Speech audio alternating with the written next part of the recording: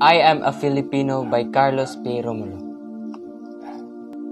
I am a Filipino, inheritor of a glorious past, hostage to the uncertain future. As such, I must prove equal to a twofold task. The task of meeting my responsibility to the past and the task of performing my obligation to the future. I sprung from a hardy race, child many generation, removed of ancient Malayan pioneers. Across the centuries, the memories come rushing back to me of brown-skinned men putting out to sea in ships that were as frail as their heart were stout. Over the sea I see them come, borne upon the billowing wave and whistling wind, carried upon mighty swell of hope, hope in the free abundance of new land that was to be their home and their children's forever. This is the land they sought and found, every inch of shore that their eyes first set upon, every hill and mountains that beckoned to them with a green and a purple invitation, every mile rolling plain that their eyes encompass, every river and lake that promise plentiful living, and the fruitfulness of commerce is a hallowed spot to me. I am a Filipino. In my blood runs the immortal seeds of hero, seeds that flower down the centuries in deeds of courage and defiance.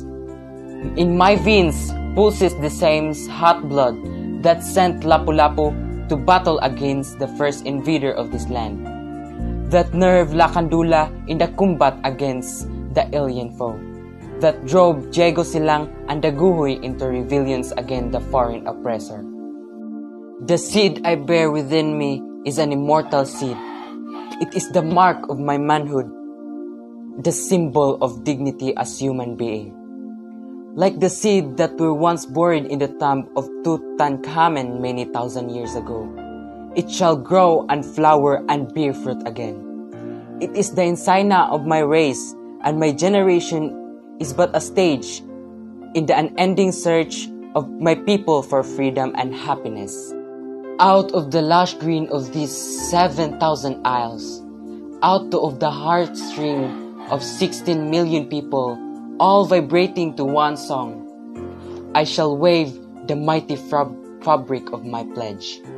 Out of the song of the farmer that sunrise when they go to their field, out of the sweat and the hard-beating pioneers in Malig and Coronadal, out of the silent endurance of stevedores at the piers of ominous grumbling of peasant in Pampanga, out of the first cry of babies newly born and the lullabies that mothers sing, out of the crushing of gears and the whine of turbines in the factories, out of the church of plowshares upturning in the earth, out of the limitless patience of teachers in the classroom and the doctors in the clinic, out of the tramp of soldiers marching, I shall make pattern of my pledge.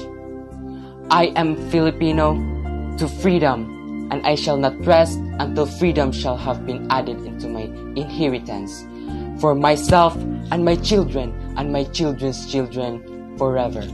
I am a Filipino.